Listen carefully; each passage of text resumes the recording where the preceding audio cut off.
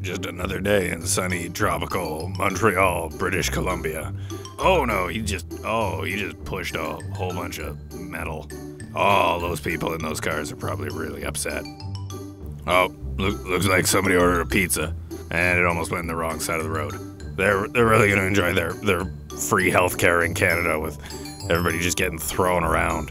Oh, okay, almost lost your ladder there. That would have wrecked your day. Well, that'd have been Final Destination if a ladder flew off and hit somebody. Oh, what do we got here? Is this the next bus? Have they been there long enough that a second bus is coming by now?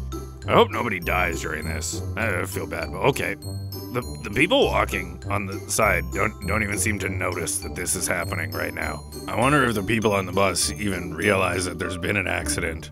Oh no, ladder truck. Oh, I suppose it's like the best to be on the rear end of it as opposed to a human centipede.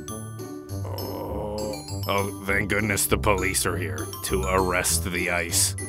That's good. Make sure you drive down the hill backwards. That's a move they teach you in the police academy. Do Canadian police have guns? Like, what is he even gonna do? Okay, I think they'll be okay. They'll be fine. Oh, and the snowplow's here, like an hour late. That's good. Oh no. Oh no. Oh, don't hit that cop car.